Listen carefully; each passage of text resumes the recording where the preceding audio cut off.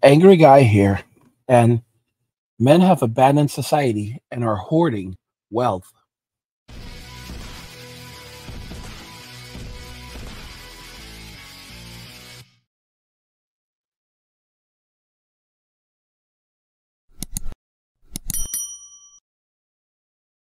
Guys, if you're enjoying this content, please help get this channel to 100,000 subscribers on our journey to 2 million by subscribing to the channel if you already haven't, liking the video, and turning on notifications to never miss another video ever again. Now let's begin. Men have abandoned society and are hoarding wealth.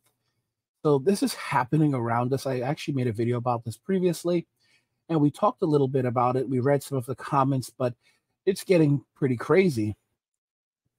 So there are more people posting comments on this video. And I've said I have millionaires on this channel.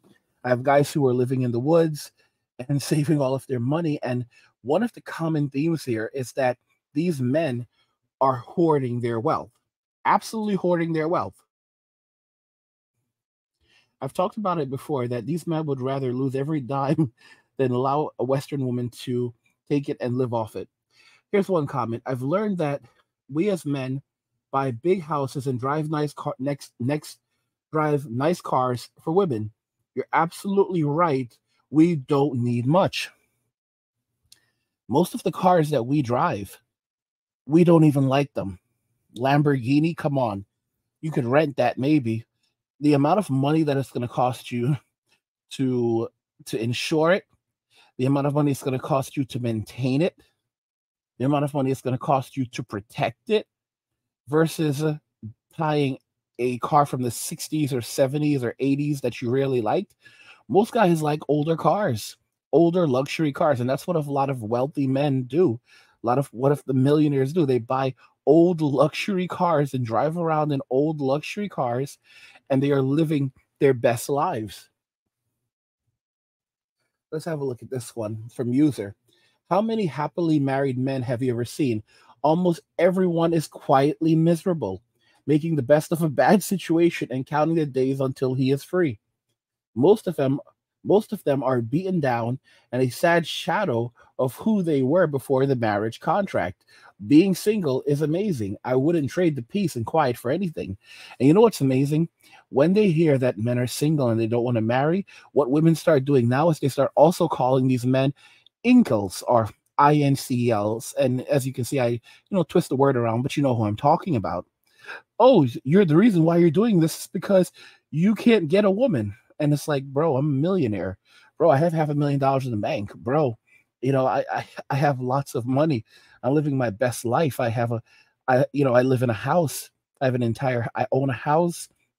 The house is decked out, covered in everything I could want. I've got tons of money in the bank. I've got lots of disposable income. Why would I want to have a relationship with you? I'm very happy by myself. Oh, it's because you can't get a woman. No, I also have a house over in Costa Rica and another place over in the Dominican Republic. I fly over there whenever I feel like it, and I hang out with my girlfriends. I have multiple girlfriends all around the world, and it just pisses them off. Oh, that's because you're doing bad things over there. You're taking advantage of these people. How am I taking advantage of them? When I go over there, I take these women out to eat, buy them nice meals. I've got plenty of pictures with my girlfriends. You know, they're really happy with me. I'm really happy with them. And yeah, I mean, oh well, they're not getting what they're supposed to get. What exactly are they supposed to be getting? What you would be expecting in in America, guys? You cannot make this stuff up. And of course, the people who are responsible for men leaving, of course, they're going to find every possible way to tear men down as they are leaving, and say as many horrible things as possible.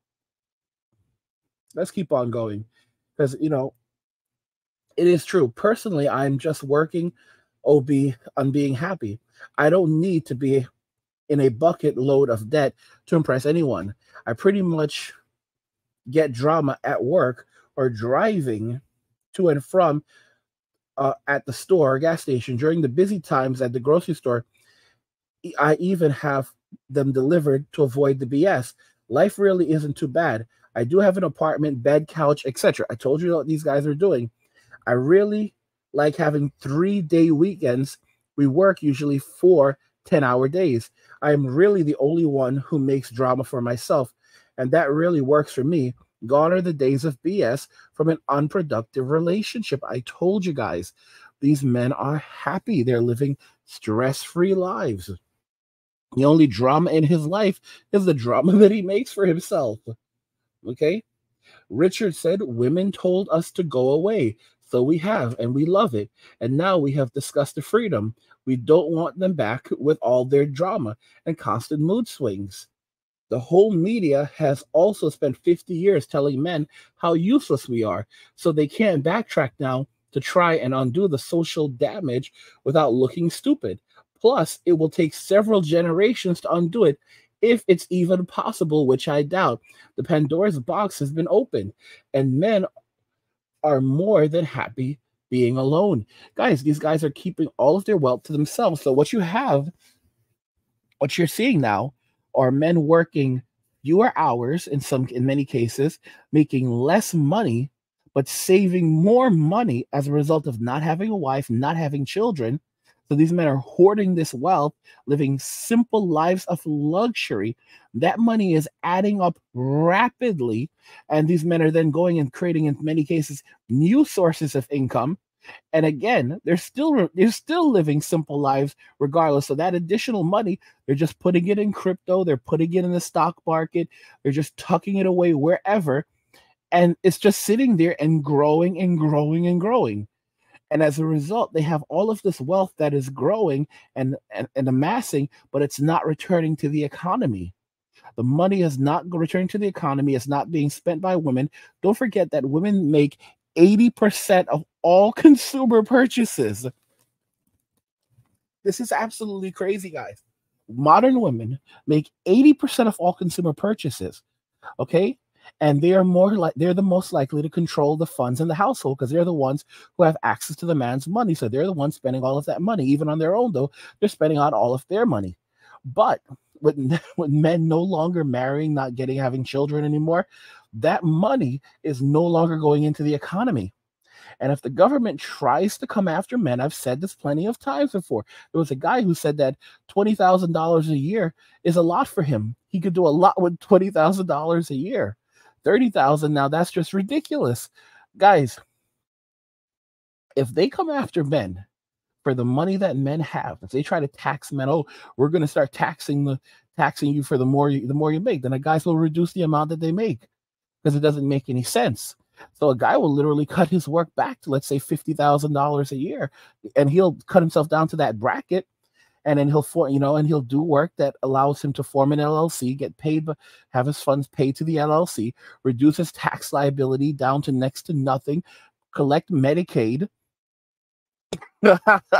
collect Medicaid, food stamps, ACP, which will go towards his cell phone or internet, and essentially live damn near debt free, while amassing all of that wealth. And he'll put his disposable income in things like Bitcoin, crypto, the stock market, and just leave it there and allow it to grow. And what will end up happening is, with it over the course of just a few years, you'll end up with these guys who have tens of thousands, hundreds of thousands of dollars in the bank, even though they're not making a ton of money on paper, and they have all of this money that's just stacking up, and they're working fewer hours, making tons of money, and it backfires on the state. Absolutely backfires on the state. I mean, and if you the more you come after men, the more men will just live below their means, work way below what they should be doing. I mean, I'm just being very serious. If the government comes after men too much and makes it miserable for men, again, men don't need a lot to survive. There's a lot of dudes living in the woods right now. You've got guys living in cabins, living luxurious, living in small cabins. There was a guy who posted a comment on the video, and he said that, he was 35 years old, and he was living in a small cabin, and he retired. He retired at 35. Retired, guys. Actually retired at 35 years old. and I want you guys to understand that reality. It's not a it's not a game. It really is not a game. Let me see if I can pull up that comment for you. Here it is. He says, I drove a 94 Silverado until 2019, guys. 94 Silverado. Wear my 20-year-old combat jacket that's threadbare and live in a tiny cabin. I retired at 35. Guys, this is not a game. These men have been walking away for years now. They've been walking away for years now, realizing the juice isn't worth the squeeze. And if you keep going after these men, they'll just do what this guy has done. More guys, if they don't leave, leaving Western society doesn't necessarily even mean leaving the country. A lot of dudes will go get a piece of land out in the middle of nowhere, build a cabin on it, put a cabin on it, and live a small cabin and live in extreme happiness, extraordinary happiness. They have in that cabin, they have every damn thing they could want, every damn thing that they can want, and it's true. It's really, really true. Some guys will qualify for SSI, right? A lot of guys will qualify for SSI, and once they qualify for SSI, basically the government has to give them money, and that's not a joke either. Like, the government is in a bad place. Mess with men, guys will just go on disability. They'll go on SSI, get $800, $1,000 a month from SSI. That's on top of whatever they have stashed away, and they'll use that money to cover even a mortgage, or if they build like a cabin or whatever, and they're not paying any real rent. Again, guys, once you've decked out your home, like I said, once you buy, you buy a lot of guys don't need everything, don't need a lot. A lot of guys will live with just a very basic, a television or just a laptop and like a Steam Deck or a Nintendo Switch. But in some cases, for example, you take $1,000, like I said, $1,000, $2,000. These are one-time purchases. You pick up a laptop, you pick up a PlayStation 5 and a Switch and everything else, $2,000, $3,000. These are one-time purchases. You have everything you want. Television, flat panel, everything. There's really nothing else. Your home is fully furnished. There's nothing else for you to buy. Pick up games whenever you want to, and you buy them on sale or whatever. Your phone bill is paid off. Everything is paid off. You're living, and if you're collecting SSI, you're getting ACP. You're collecting food stamp. You're getting food stamps. You're getting Medicaid. Men will just live off the state and start stashing away that money. And they'll in the case of SSI, they'll just open up a trust and put whatever excess money they have into the trust, or they'll put it in cryptocurrency. They'll put it right into crypto, and there's nothing anyone can do about it. They'll stash it away in crypto, and they'll just relax and enjoy their lives and sleep. Guys, think about this: 30 million men have dropped out of the workforce, and those are not the most recent statistics. 30 million men have dropped out of the workforce since the events of 2020. This is mad. 30 million. Okay? Guys, and women are furious. The state is furious. The media is furious because where's this? Guys, it's only right now, men dropping out of society, that also leads to more inflation because men create wealth.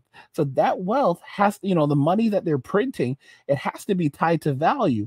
But if men are not in society creating value, then the money that they're printing isn't tied to anything. So that means that we're only going to continue seeing more and more hyperinflation. And guys are putting their money in the stock market. Guys are putting their money in crypto. Some guys are buying gold and other precious metals. It's kind of funny, guys. It's like a big video game right now, and we're winning and we're winning hard, and it's like, oh, we have our passports, we can just leave, and if you take our passports away, we'll just live off the grid and we won't participate. I've said this before. I never said I'm not praising socialism, I'm not praising communism. But guys, think about this carefully. Under communism, unless it was something like North Korea communism, for under communism, let's say Cuba communism, guys, most men would live well because all we would do is develop skills that others need, and then we would basically go and barter using our skills and get whatever we want from others that way. And we would basically create wealth that way, even under communism. So, for example, under communism, everybody gets a house, a place to live. So we'd have our homes, guys, and we'd have our homes. We would have water, which is important. So we have our homes, we have water, we have a place to go potty. Guys, that's half the battle. That right there. You've almost won the battle. Think about it very carefully. You've almost won the battle entirely. Okay, because you're guaranteed a place to live. You have running water and electricity, so you have the basics out of the way, and that's not costing you basically essentially anything. Then from there, there's really nothing else. You just basically you barter using your skill sets, and you hoard your resources, you hoard whatever resources you have. And a lot of guys, like, there's a lot of guys who will say, give me a Nintendo DS and a couple copies of these games and I'm good. I've literally had that comment. Like, for many of us, if things were like really really bad, like, bro, hand me a PlayStation 2. Hand me a PlayStation 2 and a couple hits, couple greatest hits, and I'm good. Like Tekken from 2000. Are you kidding me? And hand me a PlayStation 2 copy of Tekken Tag. Was it Tekken Tag 2 and what else? And there were some great RPGs from that era. My gosh, bro, hand me and I would just literally be there chilling. All right. And that's most of us. We don't need a lot to survive. We would be happy. And then that's not even counting the pirating that many of us may be doing. For example, pick up like basically we have a PC, gaming controller. Would basically, a lot of us would be pirating stuff too anyway, just being real. You know, Guys, we don't need a lot to survive. We download our favorite movies. I love Office Space. Is one of my favorite, if not my favorite movie of all time. I can watch it over and over and over. Harold and Kumar Go to White Castle, another movie, one of my favorite movies. I can watch it over and over and over. And yeah, and then guys, go fishing sometimes and just enjoy my life and no stress. And of course, there's always going to be women that are trying to, under communism, there's going to be tons of women that are looking for men to help them. So we have excess wealth and excess resources, bro. You can literally have a girl for have a good time with a girl for a couple of potatoes, man. Guys, if you're enjoying this content, help get this channel to 100,000 subscribers by subscribing to the channel if you already haven't, liking the video, and turning on notifications to never miss another video ever again.